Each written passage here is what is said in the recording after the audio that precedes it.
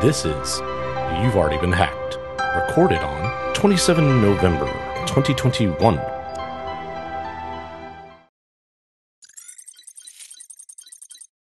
Well, here we are, almost in December. I hope everyone in the United States had a wonderful Thanksgiving, had lots of tryptophan, a little bit of the sleepies, did whatever you had to do with your family and all that type of good stuff, and everybody's doing okay. Small update on the home lab. I keep trying to figure out exactly where I want to start the podcast for that. I have collected all the parts, the shelving, all of that sort of stuff. So I'm getting the pieces all together. I think once I actually start the build is when we'll start recording for the podcast. That way there's something more complete. We're going from very big old hardware to very, very tiny new hardware. I think it'll be interesting. Ultimately, the one main thing I am concerned with the home lab, and if you have any suggestions, get back with me and let me know, is heat exhaust and placement. Obviously, this is going to be somewhere inside of the house. I'm just not sure where I want to put it, and I certainly don't want my home office to become a hot box. So just trying to run ideas and options and figure out, over-engineer my solution so that it's not that much of a problem and so that it's something Mrs. Cyber Risk will actually tolerate inside the home. With that, on to the news. A friend of mine alerted me to this story, and I think it's going to be... I have mixed feelings about it, but I think it's an important thing nonetheless. So, new rules have been issued by the FDIC for banks to report breaches. Under a new cybersecurity incident notification rule, banks in the United States will be required to notify federal regulators of any cybersecurity incidents within 36 hours of discovering it. The rule takes effect April 1st, 2022, although enforcement will not begin until May, so they have a 30-day grace period to try and get used to the idea of doing it. 30 days, probably long enough considering the rampantness of cyber breaches we've seen. Great. But I have other opinions we'll get to throughout the story. So moving on. This came out of the Board of Governors System and Office of the Comptroller for Currency meeting, announced this final version of the Computer Security Incident Notification requirements for banking organizations and their bank service providers. On the 18th of November. So any FDIC supervised financial organization will need to contact their FDIC designated point of contact via any means necessary, right? Email, telephone, similar methods, quote unquote, as soon as possible and no later than 36 hours after the organization has determined that a security incident, quote, that rises to the level of a notification incident, unquote, has been occurred. Bank service providers will also be required to report incidents to banks in case of incidents where banking services are disrupted for more than 4 hours. Okay, so what are security incidents under this rule? Well, it refers to any event that results in actual harm to confidentiality, integrity, or availability, standard cybersecurity CIA, of information systems. Notification incidents, however, are events that cause serious disruption to operations or prevent the bank from delivering its services and products, or events that pose risk to the financial sector's stability. An example of this is computer failure. Could happen because of a cybersecurity incident or just hardware blows up by itself, because we all know that happens. Stability in Windows and Linux sometimes can be a thing. Or, say, a DDoS, ransomware event, etc. Now, there's been some existing guidance that hasn't been out there. What changes here is that customer data doesn't have to be directly impacted or exposed because of this event. Now, if any of these types of things happen, they're still supposed to report in. That's probably a net positive. In the notification, within that 36-hour period, the banks are not required to provide any sort of assessment or analysis or anything else. They just have to say, hey, we've had a problem, right? They just need to notify. The other regulations banks have to go through, which is suspicious activity reports, etc. All of that stuff still has to happen. So nothing there is changing. That's good. My overall opinion of this is great that we have this regulation, or this rule, now in place. I hope that all banks, financial institutions that are subject to this rule in the U.S. actually follow it. And I do mean that with a big H, hope. Most businesses would rather not report such things. And the fact that there's this gray space of when they know, well, what does when they know mean? Who has to know? Is it just the IT staff when they know? Is it the CEO? I mean, depending on the interpretation of the rule, when they know could be a very wide gamut from initially suspected to confirmed to report it up to the boss or the CIO or the CISO or whoever is responsible for talking to the point of contact, and then actually informing the point of contact, right? So there could be a massive delay here depending on the scruples of said institution. Concerned about that. We'll see how this actually plays out. I'm hopeful that it's a good thing. TBD. Now, just to hone in on my last point there, financial sector, critical infrastructure, right? Healthcare, we've talked about before, is also critical infrastructure. Well, some healthcare entities delayed patient breach notifications by an exceedingly long period of time. All covered entities and relevant businesses associates are required to inform patient breaches to their protected health information within 60 days and without delay to comply with the Health Insurance Portability and Accountability Act, or HIPAA, regardless of whether an investigation into a hack, data theft, or other security incident is ongoing. Right? Pretty straightforward. Yeah. Throughout this past year, though, the timeliness requirement has been one of the most commonly overlooked compliance areas, with an average of an ever-increasing list of providers failing to adhere to the rule. And there are plenty of examples. Here are just a few. CMAR had reported a massive patient data theft 5 months after discovery. That's 3 months longer than they had to do it. The personal and health data of almost 700,000 CMAR Community Health Center patients was exfiltrated and leaked online after a month-long system hack that began in December 2020, according to breach notifications posted on the provider's website. CMAR is a nonprofit entity serving underserved patients in Washington. So, it looks like data was, just in this example, it looks like data was taken sometime between December 2020 and March 2021. And that was before it was discovered.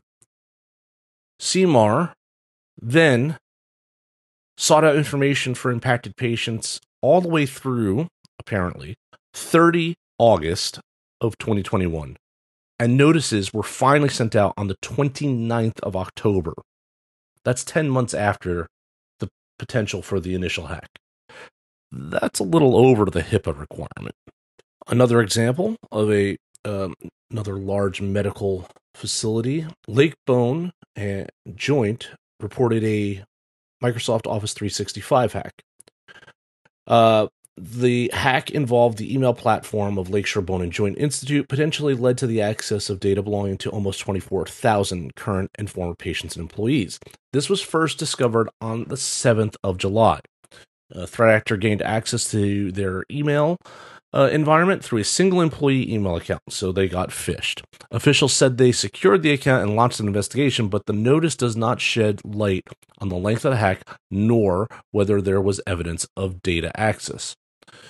As the account held patient and employee data, this is their email environment, LBJI is issuing the notice to impacted individuals. The compromised data included potentially personal and protected health data, such as names, social security numbers, dates of birth, treatments, diagnoses, provider names, patient IDs, health insurance details, and the cost of treatments. the notification went out on November 16th. They stated that the delayed notification is due to the challenges with finding contact information of those impacted. The Institute has since then taken steps to ensure that that doesn't happen in the future. So, with this, it seems like the problem is, hey, we didn't know how to get in touch with the people, so it took us longer to actually issue the notification. I don't know about that, and I think I'm going to call a little bit of a red flag. You have patient intake forms. You have their contact information when they come in. You are supposed to have these medical records. They're supposed to be digital, I believe, at this point, or at least on their way to them.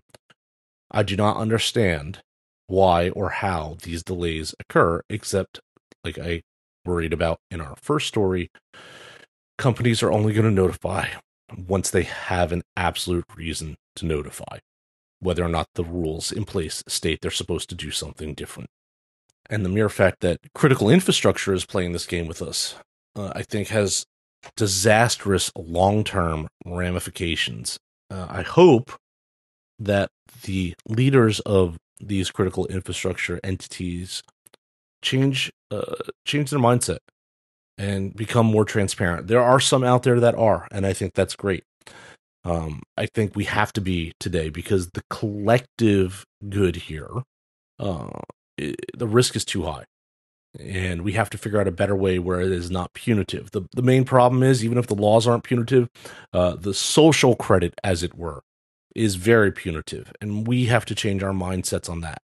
If a company is doing everything that it's supposed to do, training, the right type of staff in place, the right type of security in place, procedures, processes, etc., etc., we shouldn't hold it against them for getting hacked. One thing I've always said in the past is defenders have to be right 100% of the time. An attacker only has to be right once. It is unreasonable for us to expect that our data will be 100% secure all the time. We should demand a high level of security. We should expect them to do everything they can to secure it, but they should be transparent when they fail. And the fact that they're not is why that credit with them, that social credit, and I don't mean the Chinese social credit scores. I mean the social credit that we all have in trusting institutions with our data. That's why that is exceptionally low or damaged significantly. They're not honest. They're not clear. They're not transparent. And because of that, we have great mistrust. And that's something that I think grossly needs to change, given the type of pervasive hacking environment that we have here in 2021. And let's close out with one more attack on critical infrastructure. Wind turbine manufacturer Vestas Wind Systems shut down its IT just recently after suffering a cyber attack. Vestas is a leading North American manufacturer / installer and servicing company for wind turbines with over 40,000 megawatts installed and 36,000 plus megawatts under service in the United States and Canada. The company stated that they suffered the attack on Friday, November 19th, forcing them to shut down their IT systems across multiple business units and locations to prevent the attack's spread. As a result of that shutdown, customers, employees, and other stakeholders were likely impacted by the disruption, and some of Vestas' factories were forced to slow down production. An update that was just recently posted on their website, the firm explained that they were still working on reestablishing the integrity of its IT systems, but they had no timeline for their full recovery. They also confirmed that some data had been compromised, which means that the attackers managed to exfiltrate information from the systems that they were able to gain footholds into. The firm went on to state, though, that the impact to their manufacturing, construction, or services was minimal. So it looks like they just lifted data. The firm has not confirmed what type of data had been taken, and they say that the investigation is still ongoing. So it looks like 2021 is the year of the critical infrastructure hack, right? This has been going on for a while. It's just becoming far more prominent. Vestas is an energy provider. So we're going after energy here. We went after the Colonial Pipeline earlier. That's energy. We went after our food production. That's JBS. We are going after the health sector. Critical infrastructure is now the target of choice. It is big money, big opportunity for hackers, and so much of it is, I dare say, antiquated, although that may be the wrong word. It is not up to date. A lot of it has embedded systems. A lot of it has systems that have known vulnerabilities that are unpatchable just based on configuration of that particular network. And those things need to be updated or upgraded or hardened in some way. The challenges for this stuff are unfathomable to a degree, will require a lot of effort, a lot of attention, and a lot of money. And whether or not the leadership of these sectors wants to actually pivot there because it's the right thing to do, rather than it's something they have to do, we're seeing the results of where we are. They're reactionary. In many instances, they are not proactive. It's something that we should demand change of for all of our safety and our collective security, not just in the United States, globally, right? Just because U.S. infrastructure seems to be the target du jour that I talk about, it's also because that's where I sit. I do bring up some of the international hacks and global supply chains being snarled as they are.